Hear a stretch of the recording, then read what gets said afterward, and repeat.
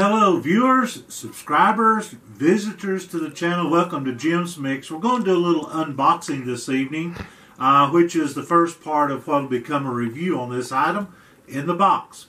Well, what do we have in the box? We have a Maven. It is the CRS.2 4 by 16 by 44 second focal plane scope. I'm going to get into a little more detail on it, but I just want to do a real quick unboxing. They're here in Wyoming, up in Lander, Wyoming. The optics are actually made in Japan to their specifications, and I'm sure that you can find out a lot more stuff.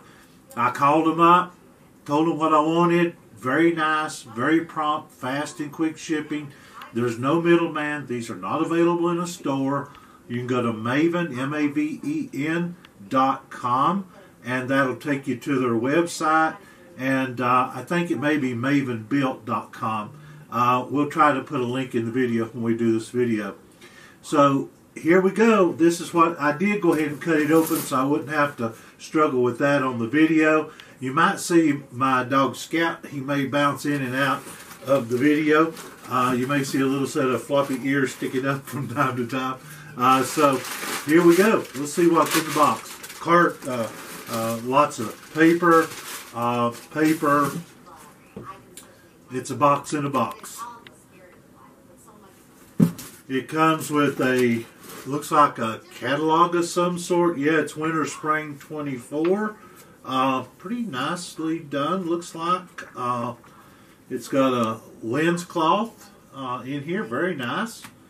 It's got a Maven Optics sticker, another Maven's Optics sticker, the receipt, and by the way, this is not a sponsored video. I try not to do those, and this is paid for out of my pocket. It's $500 plus tax and shipping was $545 to the front door, and I'm in Wyoming, so it's just a little ways down the road, and it's got a page, I think I saw it here at the back, that just kind of gives all the specifications. So that's it. They're in Lander, Wyoming, just a couple, 2.5 hours up the road. Empty box now. We've got another box that's in the box with a piece of plastic over it. And in that we've got a box inside a cover. It's pretty... I like things that are simple, and you've heard me say that on my site before. But it's very simple. It's kind of subdued, if you will, and I really do like that. And then we have another little card thing, kind of stuck there with a little piece of glue, and we'll look and see what that has. You'll notice Maven has a kind of a trademark is their orange, and we'll see what that looks like on the optic itself. Okay, this has got optics instructions. Again, very simple. Looks like the language is very simple. It talks like talks about the reticle that's in it, and again, I want to emphasize this is a second focal plane optic, which would mean that the image will come and go depending on your power setting, but the crosshair will remain the same. And the holdovers and things like that will work at the maximum setting, but won't be as accurate following that. Now it's got looks like some kind of a composite box, CRS.2 1644. Here, and it's really a tough little box. So here's as it comes in the box.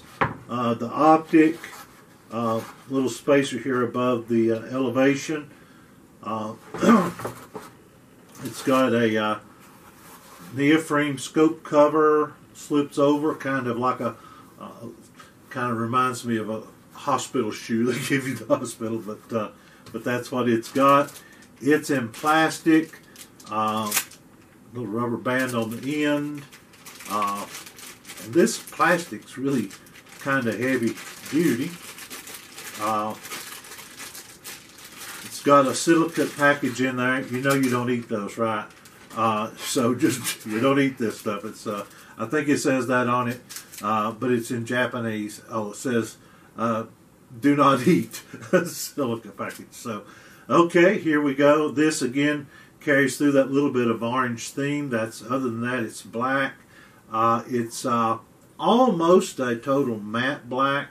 This is, of course, a capped turret optic with parallax adjustment, and I think it goes from 25 yards to infinity. Yeah, 25 yards to infinity. That feels really nice, smooth, and it's not difficult or stiff, but it's really smooth. It's not going to be jumping around on you. Let's see if we can get the scope caps off, and they're pretty snug. So let's look at the windage. I'm going to see if Nick can zoom in on this. Cap turrets, they're metal, aluminum. The turrets are resettable to 0. So here is the elevation. I don't know what he can get there. We'll give it just a second. And this is the windage.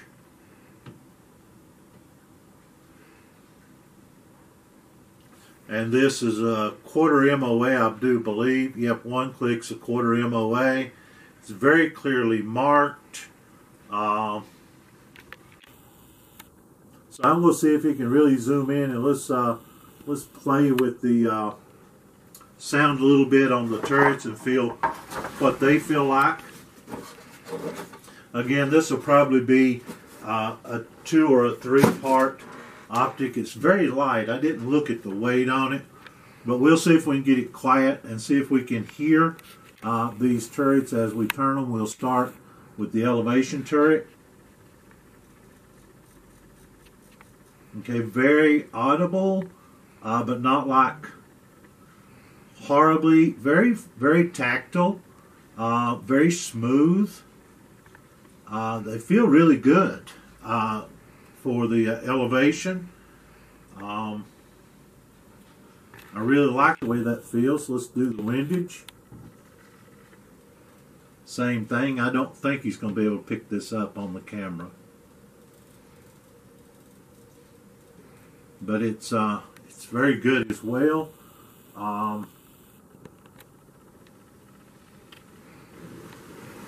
do not see a mark to bring it back to 0, but I don't see well after it starts getting dark either. This thing's been out in the cold all day. Let's see what the ocular adjustment feels like. Okay, this is a European style ocular adjustment for your focus for the crosshair. It's very smooth. I don't know if anybody else closes their eyes when they're trying to feel something for the tactile feel, but I find I do. It's very smooth. I don't feel any graininess, grittiness, or anything like that. Let's see what the and this little raised piece gives you a good purchase. It's got a nice marker on it to point at it. It looks like, let's see how this feels. We'll kind of turn it slow and so that I can feel. It's very stiff. Definitely going to need that little wing, I'm going to call it. But it's very smooth. There's no grit, no grittiness in it. It's very, very smooth. It is a bit tight. Like I said, you're gonna have to get a hold of it. It looks like it's about half around. You start out here, and you'll go all the way around. So it's about a half turn. And so my initial impressions are You know, it's in the house, so there's not much you can do with that in here. But we'll get it outside, and we'll get it mounted on a rifle, and we'll give it a shakedown cruise, so to speak, and we'll see how it does in the field. Folks, I'm not a target shooter person. I do like to... I think it was Harry Potterfield that said, the only guns that are interesting are accurate guns, and he probably repeated somebody else. But I do like accurate. I like hunting, and I like it simple. That's why I picked this CRS2. I like the fact that you have a parallax adjustment. I like the power settings and all of that stuff. So I'm actually building a rifle you'll hear more about later, and that is a 25-06 actually improved. And here on the table, just a little spoiler maybe, I'm putting it in a Magpul Hunter 700 stock with Magpul floor plates, and of course in an AIS magazine. This is a Model 700. It was dated probably in the 60s. It was a 30-06, and the barrel had long since died of somebody shooting some old mercury primed military ammunition and didn't get it all cleaned out. So it died a short death. So this is a McGowan Precision Rimage barrel in 25-06, actually improved. It is 26 inches long. It's a medium Palma weight barrel with a hunter style of crown. I hope that this is going to become my coyote gun, and when I go to Texas, I hope we'll get to do some pig hunting. I've got it in this Magpul 700 stock, so I want to do a full review on this. I've got a couple of these, and I just want to kind of go over them for I'm going to call it a chassis, really. It's for the money, it's about $220 to $260, $70, depending on where you get it. Without the floor plate, that will be extra. And they're just really good. I'm really enjoying them, length of pull and all that stuff. But we'll get into a full review on that. So that's it, I guess. I hope that little unboxing gets you started. There'll be a part 2 as we put this thing through its paces, and I'm not going to do the fancy stuff like the special cameras to go through it and all that stuff. I don't have a means to do that, but I will tell you how practical it is, how well it works, how well it holds zero, and how it'll perform in the field for you on a real hunting trip. And Wyoming can test your equipment very much in a hunting situation. So thank you for tuning in. Like, subscribe, share these videos. Leave comments. I try to reply to all my comments. Really appreciate the comments, and I would encourage you to go back and look at other videos that you may be interested in, a Bergara B14 review or whatever that may be, maybe bolt jeweling. You'll see that there's a lot of comments in there and some really good questions that come up along the way. So this is Jim in Wyoming saying be safe, be prepared, enjoy your Second Amendment freedoms. God bless you. Thank you.